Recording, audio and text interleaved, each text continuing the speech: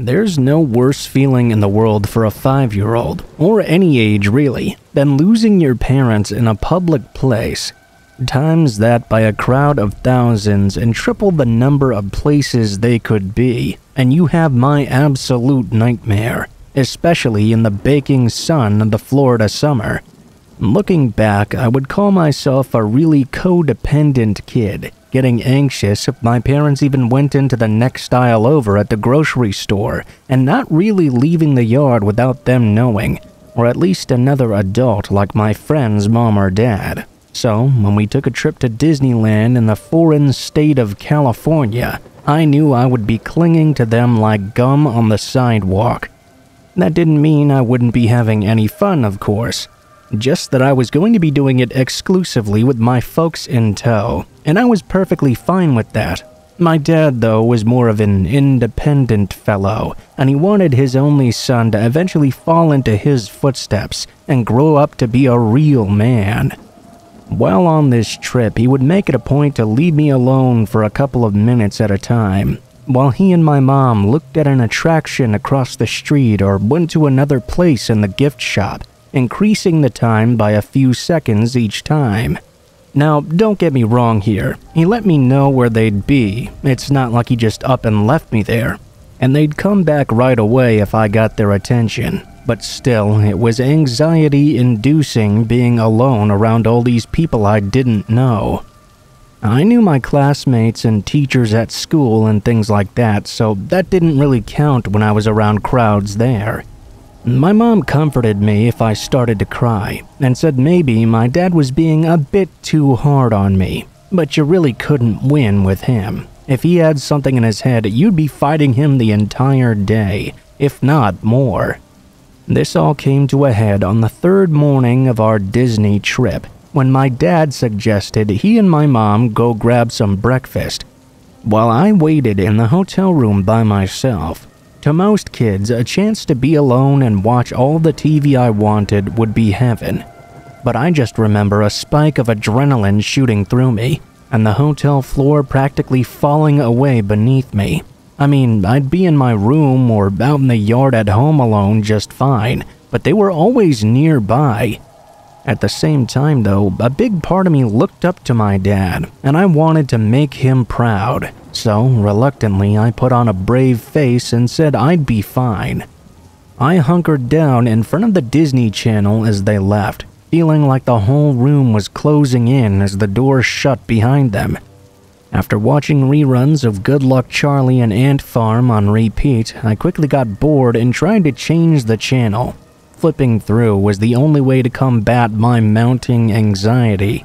Apart from the TV, the room was too quiet, too big, too unfamiliar for me to be comfortable, but the TV wouldn't change without a passcode for whatever reason. I guess I'd left it idling for too long. I tried to remember what the room passcode even was for what felt like forever, but I came up short. I could feel the anxiety starting to mount again as the TV played the same commercials over and over. Now I had nothing to forget that my parents weren't in the next room. In hindsight, I know now that I had an extreme undiagnosed anxiety disorder, but at the time I had no idea what that was, or how to deal with it at all aside from distracting myself or finding them, and so I chose the second option. I could hear my heart beating in my ears as I opened the door to our hotel room. We were on the ground floor, and technically we were in a motel attached to the main resort, so our door faced a small parking lot. I had been in that dark room so long with the curtains drawn that the sun reflecting off a bright blue car next to ours blinded me for a bit. I knew I had to act fast if I wanted to find them. I didn't know exactly where they were going, but my mom said before they left they'd be across the bug bridge to the left. I started walking down the road to the left, looking for any bridges or Disney-themed breakfast nooks I could find. A little bit difficult, considering nearly everything around me was Disney-themed. I walked far too long before I realized I didn't see anything that could be like what she was describing. Just the Cinderella Castle a middle distance away, a looming presence and a beacon. Maybe someone there can help me find them, I thought. I ran to it as fast as my legs could carry me. Only even then, I managed to get even more lost. The bright signs all seemed to look the same, and I couldn't read too well yet, so a map was out of the question. It was also, I learned later, rush hour at the Magic Kingdom area, so the streets were very congested with strangers going about here and there. None of them paid any attention to me. Not that I'd tried to get their attention in the first place. My breath grew short at the thought. I ended up just crouching in the corner for a minute, trying to make myself as small as possible, and trying not to cry while a Disney song played nearby. The people were really starting to close in. As I looked between my fingers, I realized why. Someone in a princess costume had strolled onto the corner and was greeting people and signing things. I recognized the yellow dress immediately. Belle. She was my favorite princess. We were going to do a picture opportunity with her later today, but if I couldn't find my way back, that would never happen. My blood rushed into my ears. My tears caked my face as they dried. I decided to be a man in that moment, even if a scared one. With shaking, wobbly legs, I cut the line and ran right up to Belle and said, "Can you help me?" You might know the rest of the story. Belle looked at the crowd of kids for a minute, as if signaling the parents to come get theirs for cutting in line. A look of realization crossed her face, though, and she asked me, "Are you lost, honey? Maybe Beast can sniff out your mother and father if we ask nicely." I agreed, drying the tears from my face. This time they were tears of relief, though. Apparently, my parents had been looking for me since they found the room empty and the door wide open. I guess in my panic, I'd forgotten to close it. The TV was still on too, blaring more and more reruns.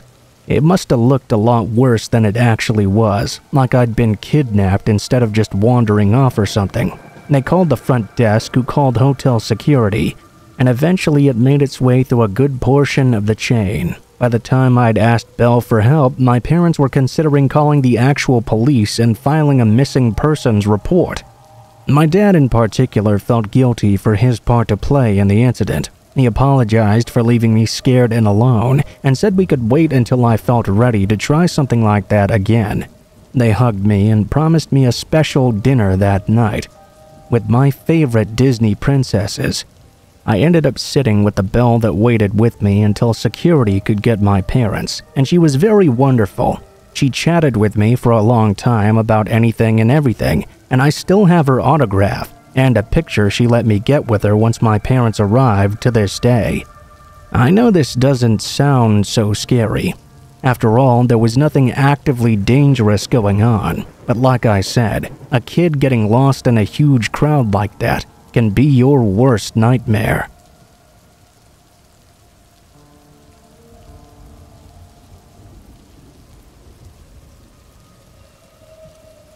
My name is Diane, and I'm here to tell you about my honeymoon with my wonderful husband Cooper.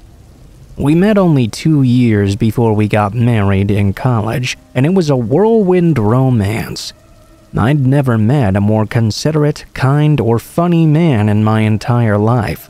We've been married for a total of 5 years now, and I can honestly say he's still my better half to this day. Our first date was to see 2017's Beauty and the Beast remake, and despite what people say about the live-action versions, we both found we actually really liked it. In fact, we make it a tradition to watch it on each of our anniversaries, or on special occasions significant to our relationship.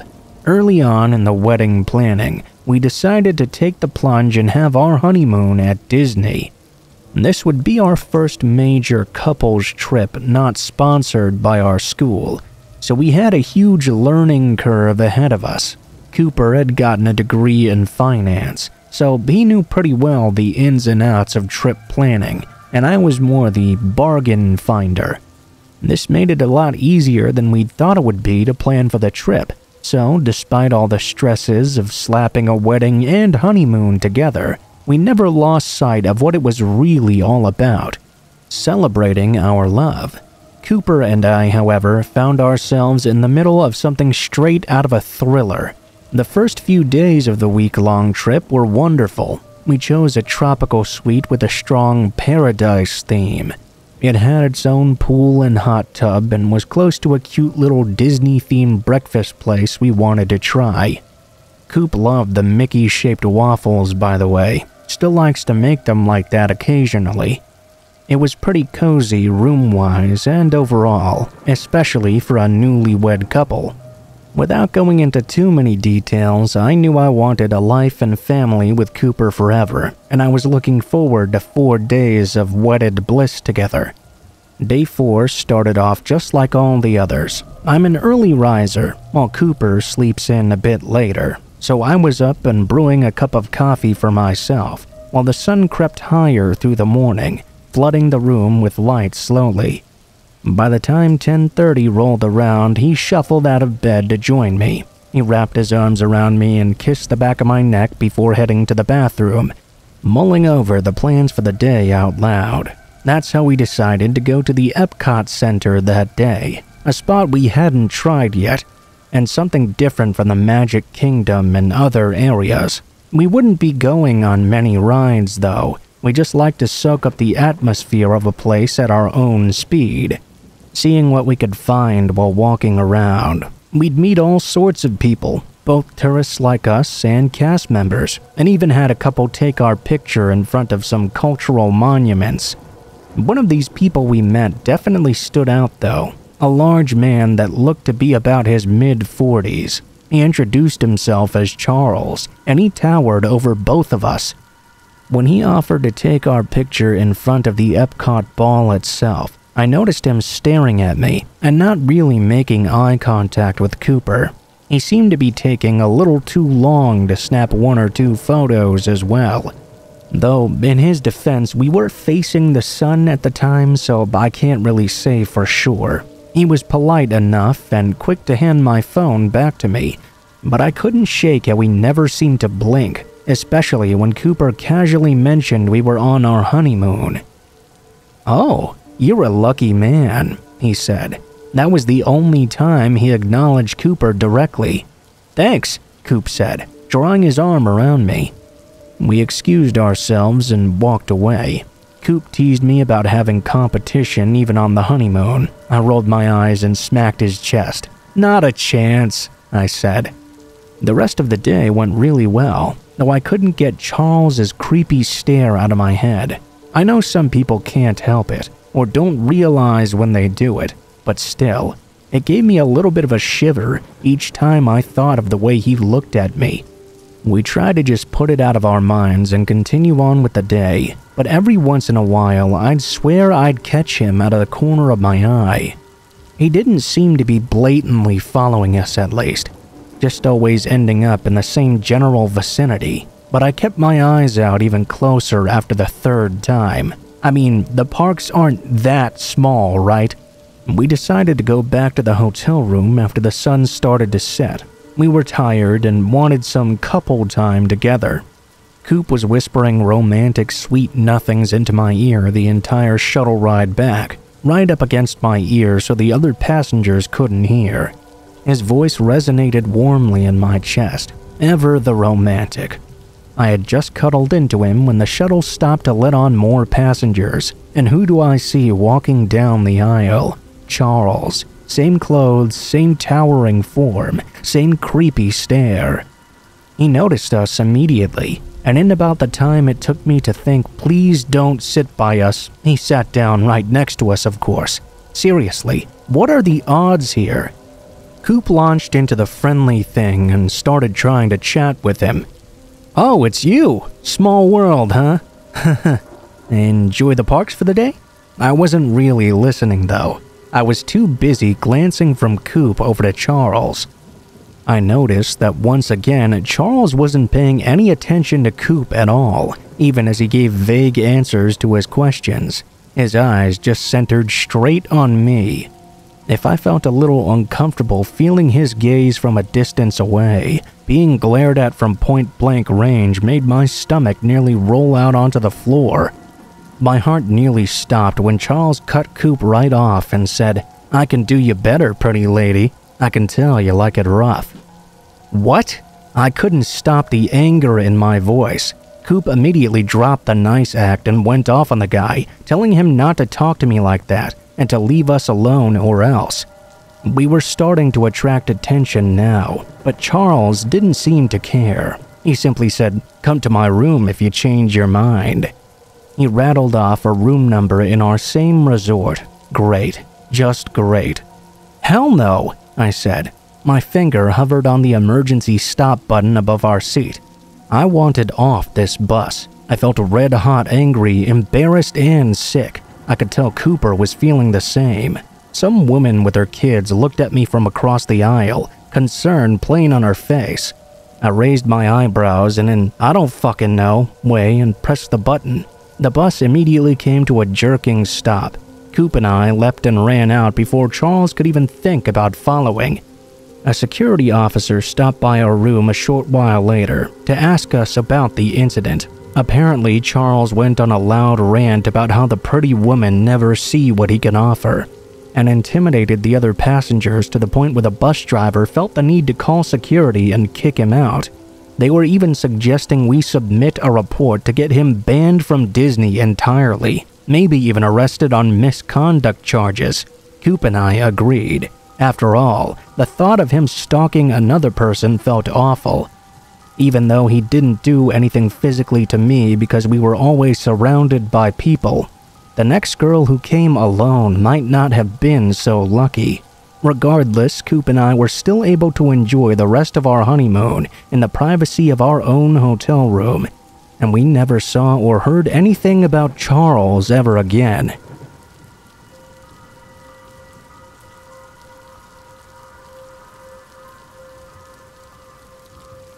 I loved Disney's Dinosaur the movie as a kid, and I mean I really loved it. I would watch it multiple times a week, sometimes every night even when my summer vacations were in full swing. I would fall asleep to the sounds of dinosaurs roaring their ways through different environments, drawn into the suspense every time. So, when I learned that there was, in fact, a ride solely based on that movie at Disney World in Florida, and we were scheduled to go in just a few months around my 11th birthday, I was absolutely ecstatic.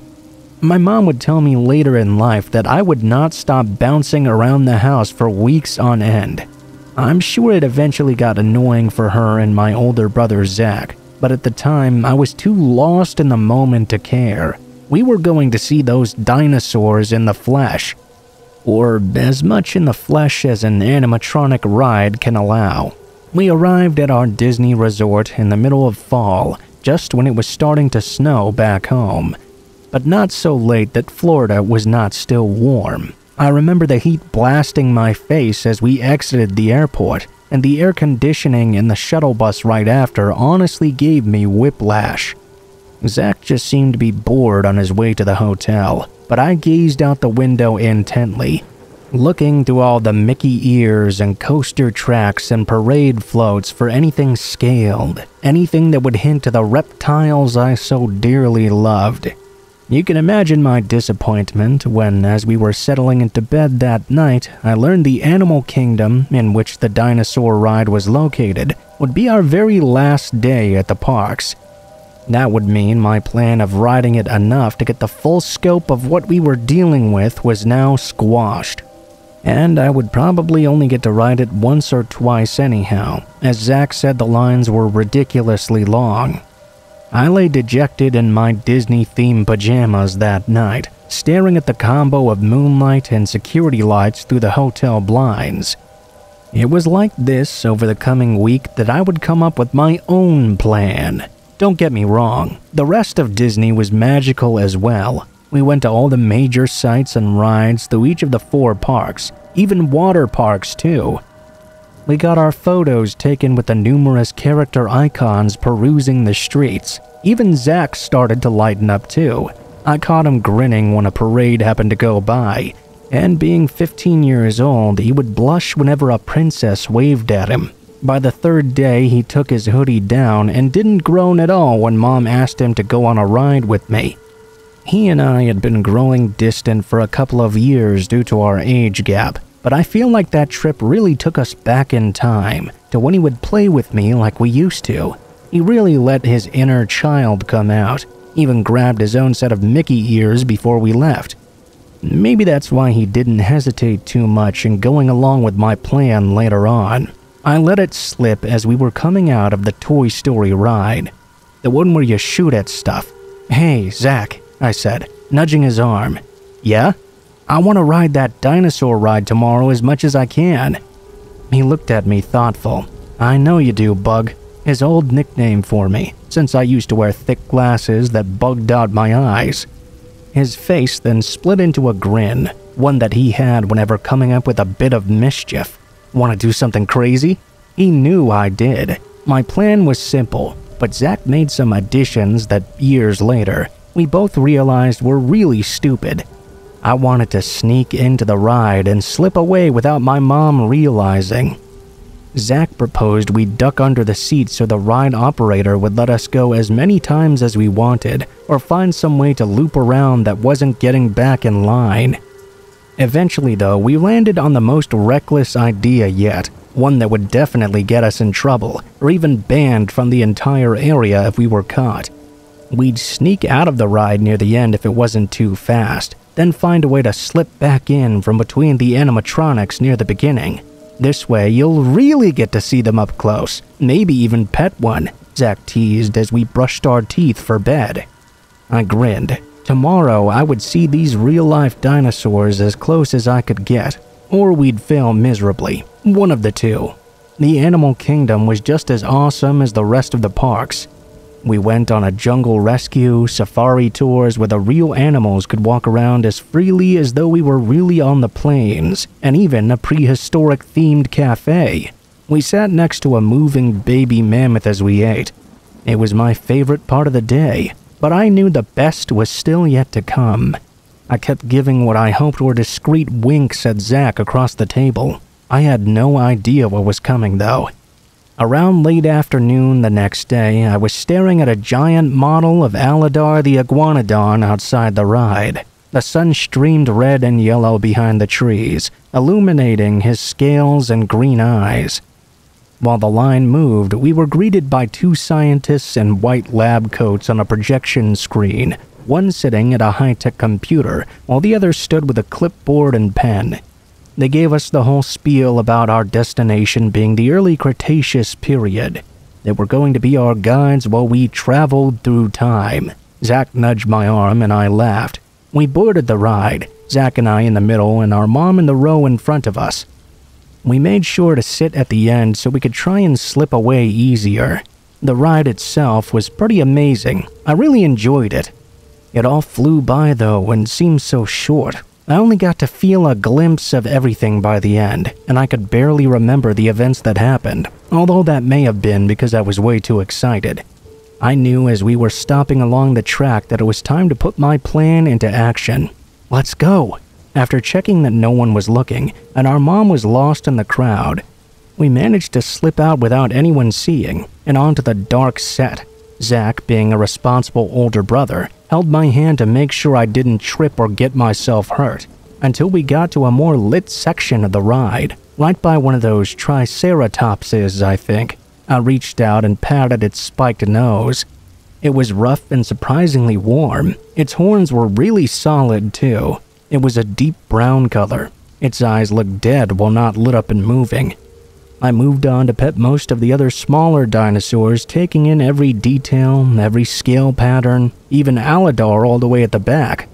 Suddenly, a loud mechanical hiss sounded far down the cavernous ride. The workings under their skin began to twitch.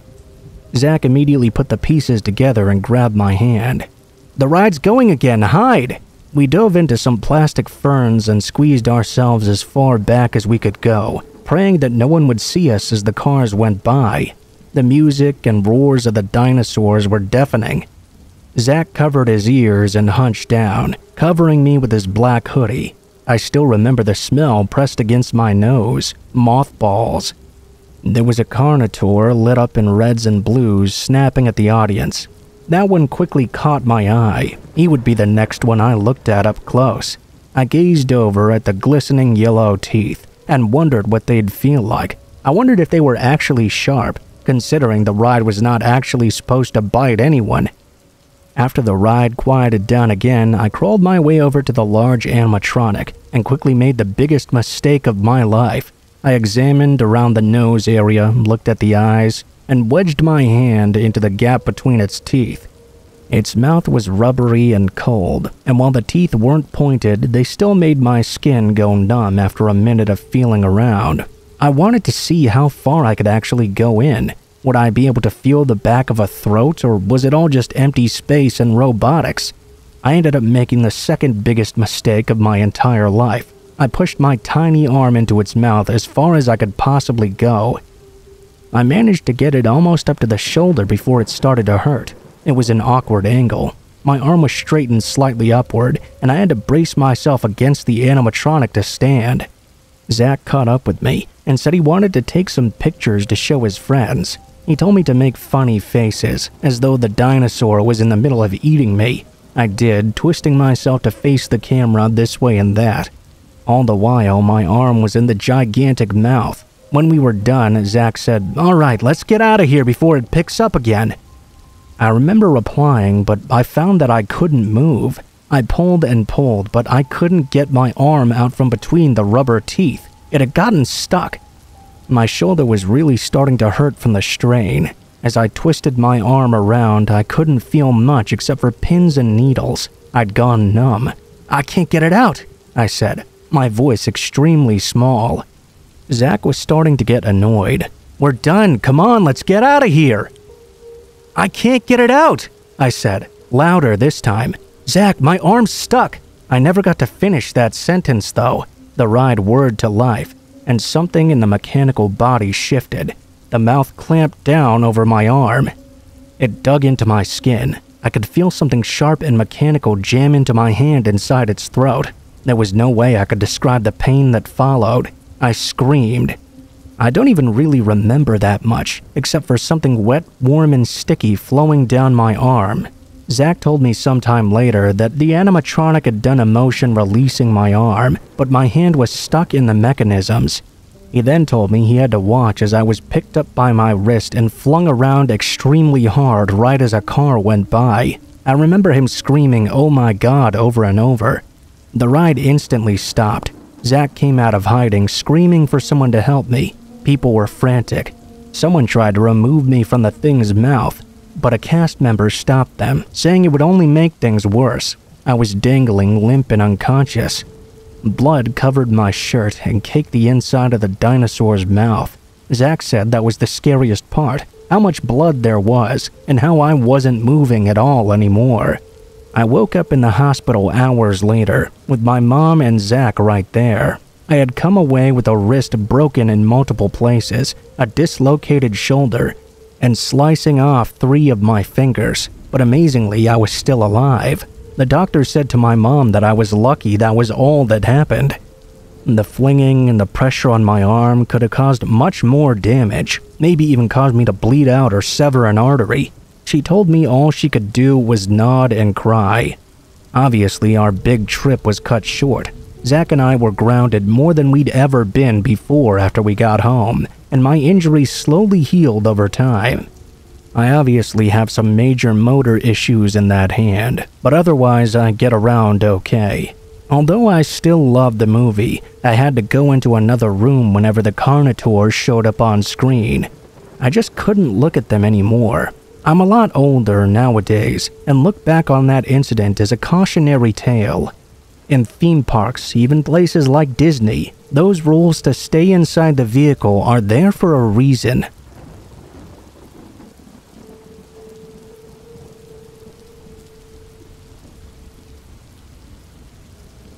I grew up a military brat in San Diego, California. My dad was in the Marine Corps for 25 years, eventually reaching the rank of gunnery sergeant, before he retired in 2011. I'm really proud of him and I love him very much, but I won't sugarcoat it at all. Growing up with a parent in the military was not easy. He wasn't home much, and when he was something of a disciplinarian. I didn't have nearly as much freedom as some of my friends did, but that was just as much of a boon as it was a burden. It really helped me to stay on track at school and gave me the means to get into a good college later on in life. Without a doubt, though, the worst part of him being in the Marine Corps was when he had to go away to war. Although he wasn't part of the initial invasion force, my dad was deployed in Iraq in June of 2003. I was 11 years old at the time, and it really sucked having to say goodbye to him, no matter how much he tried to reassure us he would be okay. I was old enough to be acutely aware that that might be the last time we ever got to talk to him, the last time I ever got to hug him, the last time I'd ever get to see him alive. Needless to say, the next 6 months were some of the most stressful of my entire life. Every little news report I saw on TV gave me the worst anxiety. Every time we got news a serviceman had died over there, I feared for the worst. Mom tried to shield us as best she could, but at the risk of sounding a little full of myself, I was smart, inquisitive, and sensitive as a kid, and she could only do so much to keep me from worrying. So it was that in September of 2003, Mom decided to take me to Disneyland for the weekend to take my mind off of things. To be honest, it was exactly what I needed. I was hugely into Disney when I was a kid, and although I'd been over to Disneyland a few times before, being so stressed around the house meant seeing it again was like doing so through fresh eyes. I took pictures with as many of the characters as I could, and each ride me and my mom went on seemed to alleviate my anxiety and depression that much more. The whole first day was going wonderfully well. That was until we got in line to ride the Big Thunder Mountain Railroad. I'm pretty sure it was at about 11:30 by the time we got into the little rail cars for the ride itself. Everything was going smoothly at first. We were speeding along all the twists and turns till we hit the little fake desert setup and then an incline into a dark tunnel. I just remember feeling this jolting sensation shake the cars, all while we were in the dark. Then this horrible grinding of metal and a thud before the people in cars in front of us started screaming and everything came to a sudden stop. Everyone was really shaken up from this. But then I heard some of the worst things I've ever heard before in my life. This woman started calling out, "Mark? Mark, wake up!" We were all mostly in the dark, but there was a little bit of light coming from the openings of the tunnel on each side of us. I remember seeing how some of the cars weren't even on the tracks anymore. The cars in front of us were all wet and shiny, with some kind of fluid. I would only realize later it was someone's blood. In the moments after the rail cars came to a stop, people started clambering out of them and walking down the tunnel as fast as they could, calling that someone was hurt really bad and we needed help up there as soon as possible. My mom climbed out of the rail car and followed. I could see that the train car thing at the very front of the coaster had derailed and the rear of the thing had mounted the car behind it. It was only then that I realized that whoever was in the car just behind it would have taken the full force of that thing as we sped up that incline.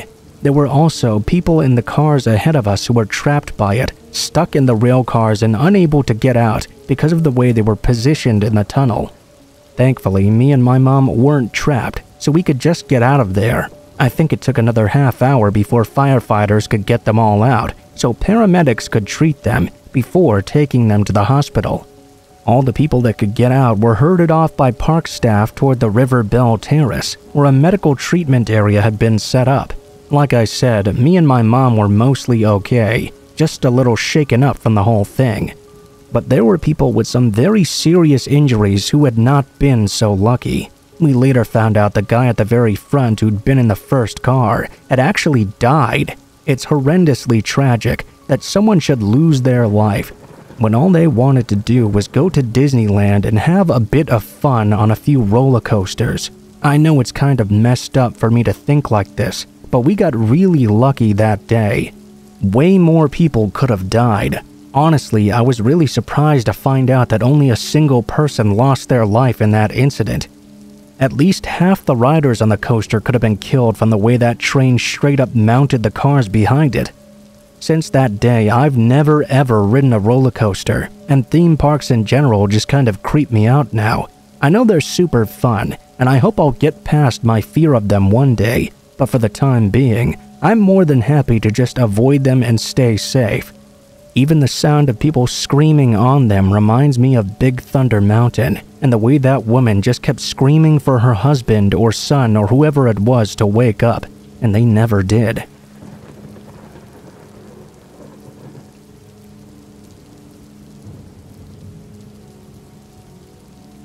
Back in 1999, I used to work at Disney World down in Orlando, Florida. I was a custodian, which is really just Disney World's fancy way of saying janitor.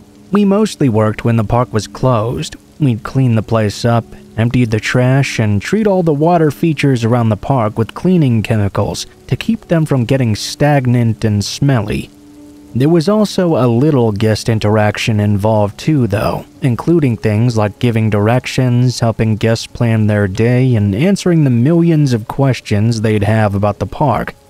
I suppose that means the job was 70% janitor and 30% walking information point. There were major perks, but there were huge downsides as well. I'd get disgruntled guests coming up to me and complaining about the stormy weather, as it meant some of the rides were closed down for a few hours. I'd have to deal with that by just smiling and nodding and sympathizing, but sometimes I swear it was like they wanted me to clap my hands and magically make the clouds disappear from above our heads. It was like they imagined I had the power to do anything. Like, it's not my fault you chose to visit Disney World during a freaking hurricane season, dude. Make better choices in the future. I also had to deal with lost children a few times too. I had to take valuable items to the Lost and Found in Main Street, which was pretty fun, as it meant you could really wander throughout the Magic Kingdom on your way to the Lost and Found. That was one of the good things about being a custodian. You're allowed to walk all over the place within reason. For instance, if a guest wanted directions to Space Mountain, I could walk them over to Tomorrowland, instead of just telling them how to get there. This worked well when trying to communicate with guests who didn't speak much English. I had a lot of good times during that job. The whole team was like one big family, but I suppose that's why what I'm about to tell you happens to be probably the worst thing that's ever happened in my entire life. It still kind of messes me up even 21 years later. So this happened on the second weekend in the February of 1999. The actual park opened at 11 a.m., so we used to spend the first 2 or 3 hours of our shifts basically doing cosmetic cleans, testing rides, and making sure the park was ready to go for the day. The morning section of my shift involved helping out with the cleaning and prepping in Tomorrowland. At one point, I'm walking through the park, and I see this guy up on the platform for the Skyway in Fantasyland. He's sweeping away, whistling to himself, generally being the cheerful guy that he was. Ray was in his 60s at the time, and he had already been with us for like a year.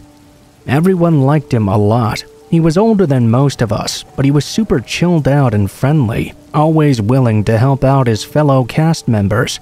Like I said, we were one big family.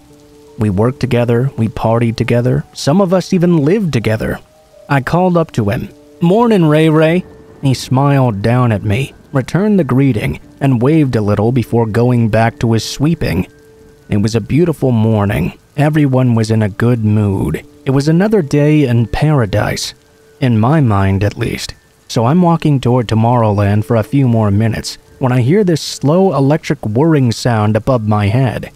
It was the sound of the Skyway starting up as the 4-person gondola started moving along the track. I still felt terrible that it took me as long as it did to realize what was so wrong about this situation. It was a Sunday morning, and I was pretty tired already and slightly hungover from having gone out drinking the night before with a few of the other cast members. Honestly, it took me a while to stop blaming myself for not having prevented what happened next, because I always figured if I'd been just a little bit sharper, I'd have been able to really help out. Then it hits me though. The gondolas are moving pretty fast on their first test loop, and Ray was still up on the platform. Someone had switched the skyway on without checking to make sure if it was clear or not. I started running back the way I'd walk, following the platform the skyway was on, and hoping I'd catch up to Ray before the gondola reached him. I was running as fast as I could, trying to catch up with the lead gondola, but I just couldn't seem to close the distance in time. I looked up and saw Ray whistling away to himself with his back toward the gondolas, not seeing them at all. They were quickly approaching. I started shouting to him and trying to warn him before the gondola knocked him off the skyway platform, which was 60 feet up in the air. He heard me and turned around, obviously horrified to see that someone had turned on the skyway before checking to see if it was clear. He had a mix of anger and fear in his voice as he turned back around and started moving as quickly as he could away from the gondola. He just couldn't move fast enough though. The thing caught up with him quickly. It didn't knock him off right away. He grabbed onto the gondola and tried to pull himself inside of it to stop himself from falling, but he just didn't have enough strength. All of a sudden, I'm watching him dangling from the thing, in danger of falling the whole 60 feet onto the concrete below. I'm just shouting up to him, "Hang on, Ray, just hang on!" There was nothing I could do. I had to watch him struggle to hold on to that gondola as it moved along the skyway, knowing it was only a matter of time before he lost his grip and fell. I could see Ray looking over his shoulder, down at the ground below every so often. I'll never forget that look of absolute terror on his face, or that feeling of pure helplessness as I watched this whole thing unfold. Then the gondola started passing over these flower beds instead of just pure concrete. I figured the soil and plants would have been a better option to fall onto. It had to be. I started shouting, "Jump, Ray! Jump into the flower beds! Let go!" I don't know if he deliberately let go or just lost his grip, but he fell the whole 60 feet down and landed with an audible thump in the flower beds below him. Watching him fall was like slow motion. He seemed to fall so slowly, but I guess that's just because it was such a long way to fall. He was in a bad way when I reached him. He wasn't moving at all. He laid there among the flowers, glassy-eyed, wheezing and groaning in agony. In the moment before I ran off to get help, I saw him spit up blood onto his bottom lip and chin. I was in tears by the time I found another cast member to help, begging them to call 911 so we could get an ambulance out as fast as possible. Emergency services got there less than 20 minutes later. They carried Ray out of the park on a stretcher before driving him over to Orlando Regional Medical Center. We all prayed that he'd be okay. It brought us a great deal of hope that he'd actually landed on the flower beds and not straight onto concrete, which would have definitely killed anyone who had fallen that far.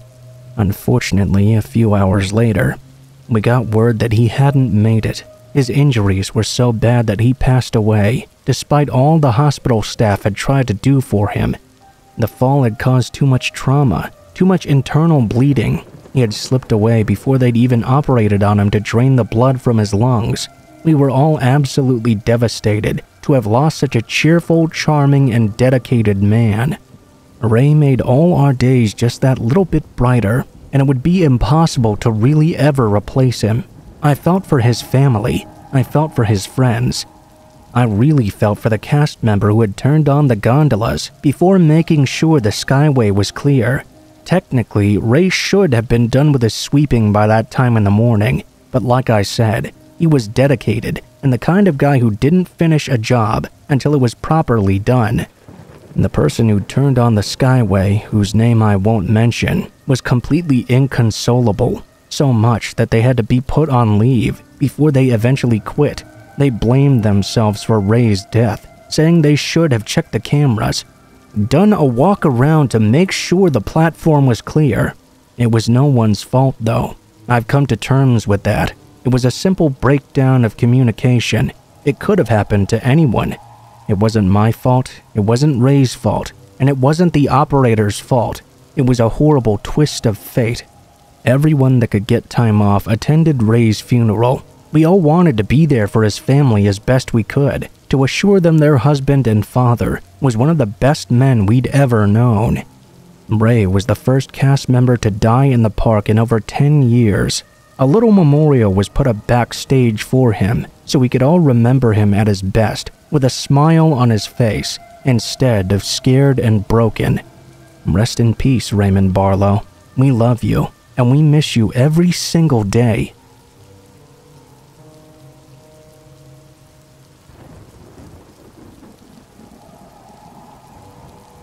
It's every kid's dream to go to Disney World, right? It's a dream a lot of American kids never get to have come true, let alone British ones. So I always felt extremely fortunate and privileged that my parents were not only financially capable of taking our family over to Florida for a couple of weeks, but also that they could actually put aside the time to do something like that. In all likelihood, they probably didn't want to. I mean, no offense to anyone that does, but what kind of actual grown-up wants to spend all their time queuing up for rides and baking in the hot sun after paying for overpriced churros and chocolate sauce? That's not even touching on the pure scam that kind of stuff can be.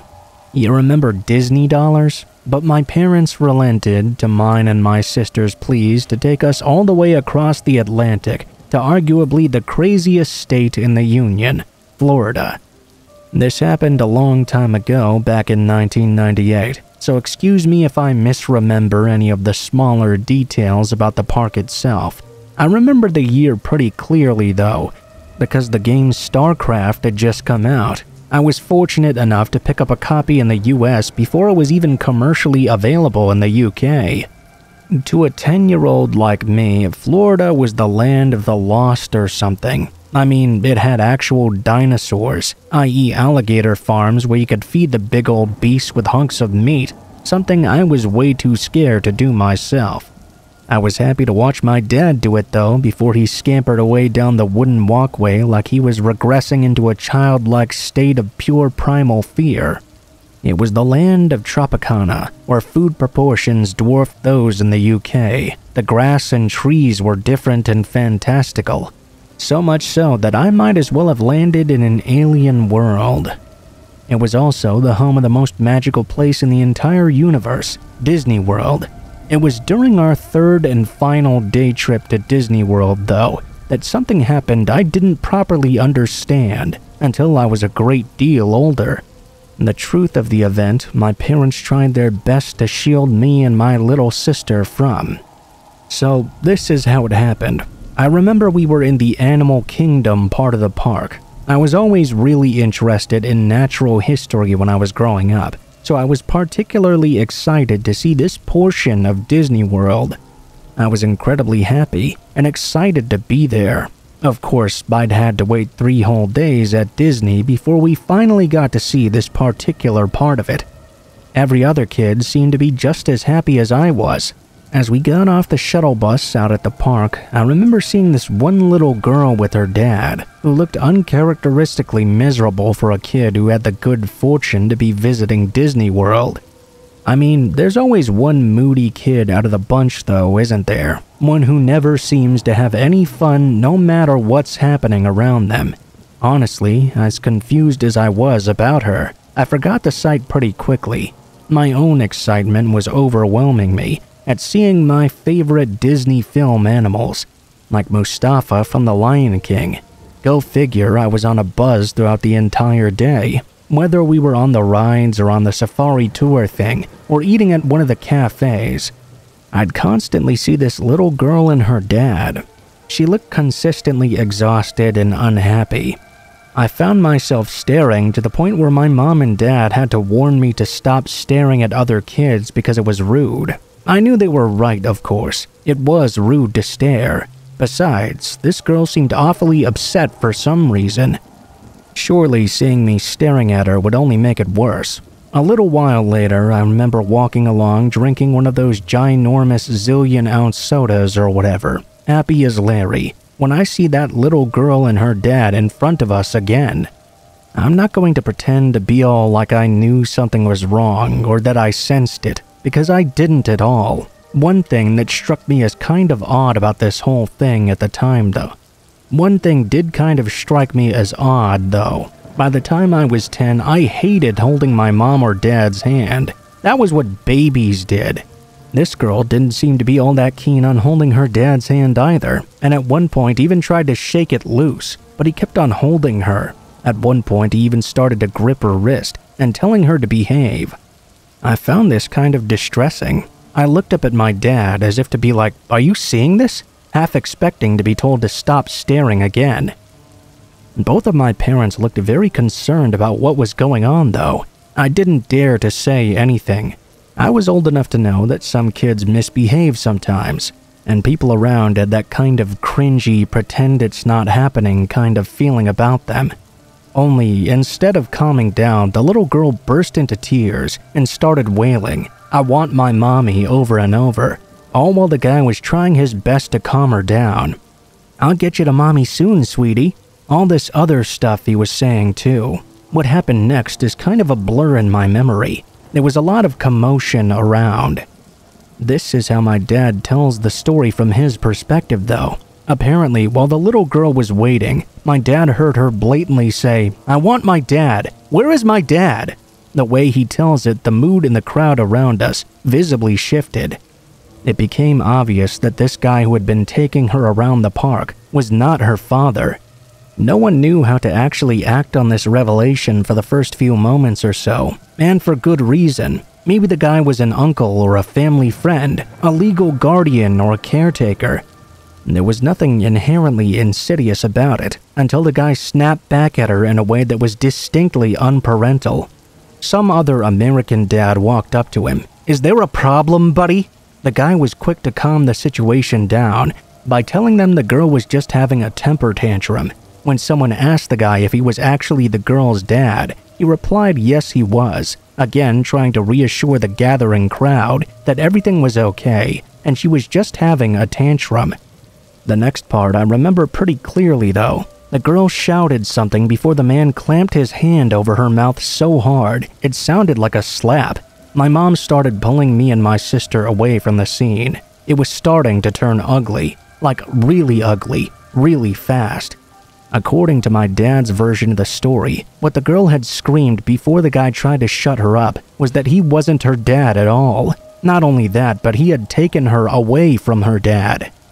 All kinds of people started rushing forward, and my view was blocked off. There was shouting and moving. I remember seeing this tubby woman shoving her way through the crowd of people with that same little girl in her arms, who by that point was sobbing uncontrollably. A crowd had formed around the man, and it began to sway and shift. There were shouts and screams. I mean, the kind of screams that were so intense and frightening, they made me shake and shiver in fear. My little sister was bursting into tears, too. By the time park security showed up, who 10-year-old me assumed were the police, the crowd began to disperse. I distinctly remember seeing the man who had taken the little girl from God knows where, pinned on the ground with someone on top of him. That's the thing I remember most crystal clear to this day. A lot of my memory has been filled in with my mom and dad's retelling of the event, but the image of that guy's rage, how it twisted up his facial features, is still burned into my mind. It's been made all the more sinister by the fact I now know what he was so angry about. He'd taken that little girl and kept her pliant because he'd promised her a trip around Disneyland. She was probably so keen to go that she hadn't fought back. God knows what he was intending to do with her afterward.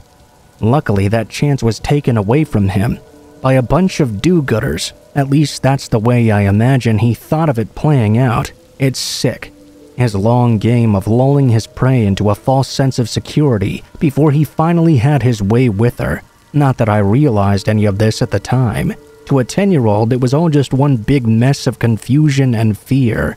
I knew that whatever was going on was very, very wrong. We have no idea what happened to the man or the little girl after. No one spoke of it again for the rest of the holiday. I'm pretty sure it was almost 5 or 6 years before one of them brought it up with me and explained exactly what the situation had been. As far as I knew, all I'd seen was a dad mistreating his daughter, who'd then been arrested for it. Even to this day, it still screws with my head. that one of the most horrid things I ever witnessed happened in what was billed as the happiest place on earth, and if things had gone just a bit differently, that girl could have been a corpse or worse just a few days later, and nobody would be any the wiser. Thank God she had the courage to speak up when she did. And thank God there were good people around that reacted the way they did too, because I don't even want to imagine the alternative.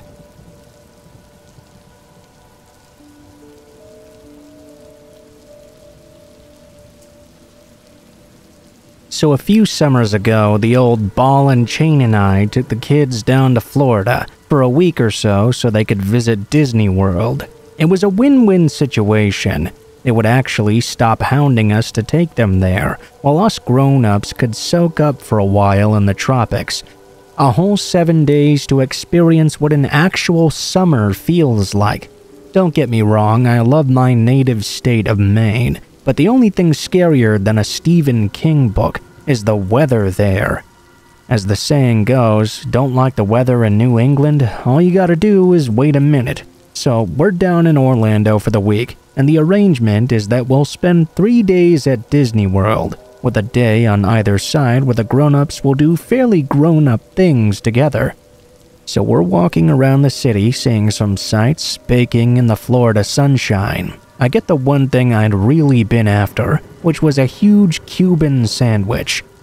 The kids are being corralled by their mother, while I'm trailing behind trying not to pass out from ingesting my body's weight in pork, bread, and cheese. At one point, my wife needed to use the bathroom, so I was in charge of keeping an eye on the kiddos. She ran off to find somewhere that had let her use the restroom without making her open her purse. Now, admittedly, this is where I fell short of being my best as a father. I found a bench nearby and sat my ass down on it. I told the kids to stay where I could see them, which, since I shut my eyes and started sunbathing like the disgusting, greasy lizard person I was a little bit redundant. Next thing I know, I was just about to doze off when I kind of jerked out of my haze. I had to check on what the kids were doing. I get up and look around. I see my son halfway down the street, talking to some guy dressed up as Mickey Mouse. I knew that characters appeared outside the parks on occasion, but all the way downtown in Orlando, I was a little bit confused, but more relieved than anything. They hadn't disappeared into thin air at least, which would have ruined more than just a vacation, I can tell you that much. I'm walking towards old Mickey when I started to realize there was something not quite right about him. The Mickeys in the park were all super animated, having theatrical movements to keep the kiddies entertained. This one was anything but. While my kids were basically dancing around him, wicked excited to see him outside the park, Mickey was just kind of staring at them, almost like Mickey Mouse had taken a few Mickey pills. Sorry, that's a dad joke. Comes with the territory, I'm afraid. It's only as I started to get closer, though, that I really started to see how this particular Mickey here wasn't just acting wrong, he looked wrong too. It wasn't just that, the shape and color of his copyright-dodging costume was all off-kilter. It was pretty damn filthy too. I mean, I get those things must not be the easiest thing in the world to wash and clean, like I'm pretty sure the head won't fit in a washer-dryer or something, but this thing was covered in dirt and old stains. It was seriously gross.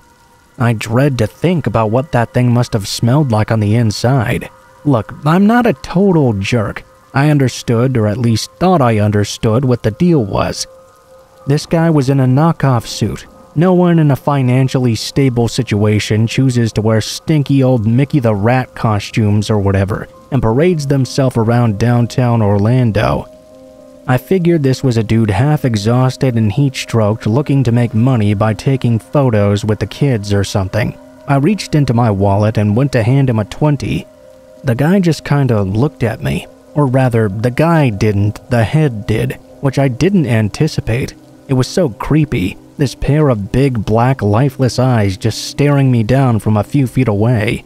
It seriously rustled my jimmies. I kind of thrust the 20 in his general direction, like, hey dude, come on, take the money already. The guy actually tilted his head at me, like he was in a well-rehearsed horror movie scene or something. I responded by putting the 20 back in my wallet so as to not offend him any further. I called my kids back to me. Their mom was probably wondering just where in the world we'd gotten to. Of course, they were all like, "Oh, come on, Dad, can't we play with Mickey a little more?" Well, Mickey goes back to staring at them, which obviously was making me super uncomfortable now. I insisted in my best stern dad voice that they would do as they're told right now, or I'd be telling their mom on them. She's the tough one after all. As they went to walk away, Mickey reached out to try and grab my 7-year-old son. Red line crossed right there. Don't touch the kids unless I know you. I stepped up to the guy and stated that he had no right to lay a hand on my kids, especially not in that fake Mickey suit. The man just took to staring at me again. The whole time he'd not made a single sound. I took both my kids by the hand, who were getting pretty distressed at this point, since Dad was being mean to Mickey. Mickey wasn't exactly being his cheerful self either. I made a show of apologizing to the man for being curt with him, then tried to make it one of those teachable moments as I walked away with my kids, making it clear to them that no adult is allowed to touch them without their express permission, and that strangers are most definitely not allowed to touch them, even if it's Mickey. Always tell Mom and Dad if they do. Then though, I made the mistake of looking over my shoulder, where I see old Mickey is still staring at me, and somehow managing to be even creepier than before. That night I just couldn't sleep. I was not used to how humid Florida would be. Our motel room's air conditioner had been very well behaved all week, but picked that night of all nights to start malfunctioning. Thank God the kids' room's unit was still working hard, but ours not so much. I ended up getting out of bed and sitting at the little table in the kitchenette where I drank a glass of something. I was just trying my best to cool down so I could get back to sleep. We had the flight home the next day, so I needed to be as sharp as possible so I didn't screw up and lose the boarding passes or whatever. Just so you know, the motel we were staying at was all bungalows, single-story units in a horseshoe shape. The one we were staying in happened to face the highway outside. I took a walk over to the window and took one final look at the floor. I walked over to the window and took one final look at the Florida night. I loved vacationing here. I totally understood why it's the retiree's destination of choice. As I'm looking out through the blinds though, I see something out there that made my jaw drop. Standing outside, silhouetted by the streetlights as still as a statue, over near the highway, was an obvious Mickey Mouse shape. The circular ears, the oversized hands, the whole works. I actually said "no fucking way" out loud. The realization hit me that knockoff Mickey Mouse Man from Orlando had somehow figured out where we were staying. Okay, so I had no idea how he managed to work that out. It's something I still think about from time to time. The only concrete thing I can imagine in my mind is that when not wearing that suit, he could have looked just like anyone, so maybe he followed us all the way back to the motel on foot, or in a car or something. I'd have no idea we were even being stalked by the same person. Like I said though, we left Florida the next day, and I only talked to the cops down there one time. I have absolutely no definite answers on how that guy found us, so I found myself rushing back to the kitchenette to grab a knife from the drawer, which might seem like an overreaction to some of you, but I can't overstate the fear I was feeling at that moment. Something happens when you're a dad, something where you're not willing to roll the dice with your kid's safety. So whatever was about to happen, there was no way I was going into it with just my fists. Knife in hand, I rushed back to the window and looked out to see that no one was there anymore. Note that I say no one and not nothing, because lying in the parking lot about 100 meters closer to the motel room was the entire knockoff Mickey Mouse costume, just lying there on the tarmac. I was staring at the damn thing in terror for a moment. This guy had stripped off his costume in 15 seconds and was now nowhere to be seen. What happened next is literally something out of a horror movie. I'm checking the peripheries of the parking lot, trying to spot this guy, when boom, he pops up right in front of the window and bangs his head onto the glass. Yes, his actual head. It was so hard I thought it would knock the entire pane out whole. I almost had a heart attack right there. Whatever yelping scream I made when the guy appeared immediately woke up the wife and kids. I told the missus to get in the kids' room and lock the door behind her and call the cops as well, after which a few terrified questions pertaining to what was going on came. This window pane must have been made out of security glass or something, because this guy, who by the way was now completely naked from head to toe, just couldn't seem to break it no matter what he threw at it. His fists, his forehead, whatever it was just boomed and shook the frame. The whole time I was waving my knife at him and shouting that the cops were on the way. He switched his attention to the door, trying to bash it open. As I rushed over to the kid's room and asked my wife if the cops had sent anyone yet, I heard her respond with yes.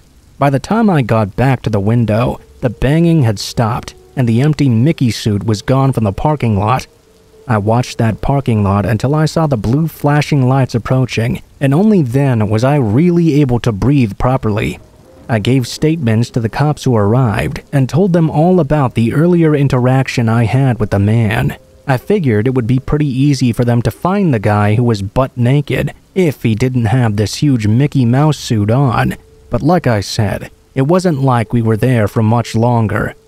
The next day, we caught the plane back home to Maine, and back to reality. I had to get on the phone to Orlando police to see if there had been any developments at all, which, to my surprise, there hadn't been. There hadn't been a single arrest relating to the incident that night, despite having questioned several Disney cast members, both current and formal. I know that might seem like a really anticlimactic way to end such a story. No one was caught, nothing was resolved, and I have absolutely no revelatory or illuminating piece of info to share with you. No twists like, oh god, the call was coming from inside the house or something. That really is where the story ends. The guy found us, he terrorized us, and then we left Florida. I suppose I can end it by saying I'm looking forward to going back at some point when the kids are older, and they have no interest in going to Disneyland, but definitely not anytime soon. And definitely not to downtown Orlando.